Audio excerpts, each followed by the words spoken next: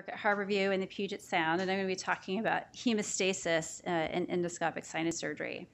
So just as a brief overview, we're going to be looking at before, during, and after surgery, do a brief review of the literature, and then take some take-home points with us. So we all do a good past medical history, surgical history. We look at medications and herbal remedies and extent of sinus disease as issues for intraoperative bleeding. But the two things that I would like to focus on today are the preoperative CT scan and preoperative steroids. When I do my preoperative CT scan, the two things I like to look for are the anterior ethmoid artery and the internal carotid artery. And there are easy ways to locate the anterior ethmoid artery. First, you can look at the junction of the superior rectus and medial rectus muscle. You can also see that beak adjacent to it. And then you can also look at the back of the globe and the beginning of the optic nerve to really identify that location. If it's hanging below the skull base, I'm sometimes more conservative in it, just so that I don't inadvertently come across it in the operating room. Additionally, I pay a lot of attention to the lateral sphenoid wall. This can be eroded for a number of reasons. We see a lot of inflammatory disease. Things like allergic fungal can cause erosion of that sidewall, but that can also be a sign that something more substantial is back there. So if I see something like this, I will oftentimes do an MRI preoperatively as well, just to make sure I don't have any intraoperative surprises.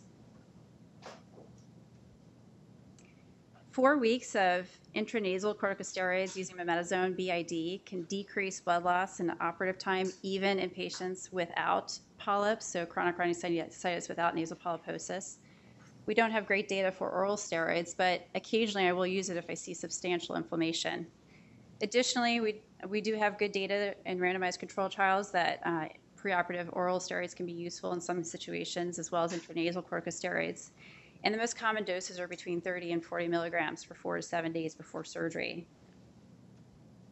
In the operating room, I pay attention to the anesthetic, my positioning, use of topical decongestants, and things like cauterization. In a systematic review of 9 randomized controlled trials, there is better visibility with total IV anesthesia, and that would be something like propofol and fentanyl or remifentanil, in contrast to a fluorine or an inhaled anesthetic with short-term opiates. The randomized controlled trials, when you put them together, don't show a significant difference in estimated blood loss, but it's about a 60 cc difference, so clinically that could be very important depending on where you are. Take-home points for topical vasoconstriction: avoid phenylephrine, caution with cocaine, oxymetazoline safe, and topical concentrated epinephrine can be safe, but be careful in cardiovascular patients. The state of New York did a big review of oxymetazoline versus phenylephrine, and they found 9 cases of morbidity and mortality associated with phenylephrine, and these involved cases of hypertensive crises and pulmonary edema. They did not have any events with with oxymetazoline. So in kids, this is the first line. A lot of sinus surgeons really like to use concentrated epinephrine, 1 to 1,000. Again, take this with caution. I like to use fluorescein added to the epinephrine so it turns yellow, and that way I can see it. And if someone gives me a syringe full of yellow solution, I don't inject it. 20 degrees of reverse Trendelenburg can increase your visibility and decrease blood loss compared to 10 degrees or even 5 degrees of reverse Trendelenburg. And this was shown in a double-blind randomized control trial.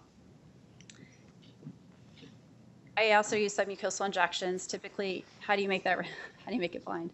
I typically use submucosal injections using a 25 gauge needle with a 45-degree angle, and I go from back to front using the injecting near the root of the middle turbinate and then along the middle turbinate, and then at the axilla and the lateral wall.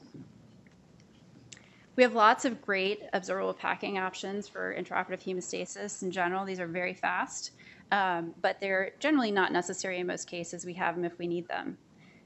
Some of them are associated with more of an inflammatory response than others, specifically bovine-derived gelatin and human-derived thrombin. It tends to have a little bit more of a reactive process. We worry a little bit more about scarring and synechia afterwards than some of our other agents out there. Finally, by and large, in most cases, you really don't need packing. If you do need it, it doesn't appear to do much in terms of wound healing, either for or against. But randomized control trials, again, have shown that there's really no difference in these post-op bleeding events. So use it if you need it. I like to cauterize suspicious sites. So specifically, if I'm taking the middle turbinate, I will cauterize the root of the middle turbinate.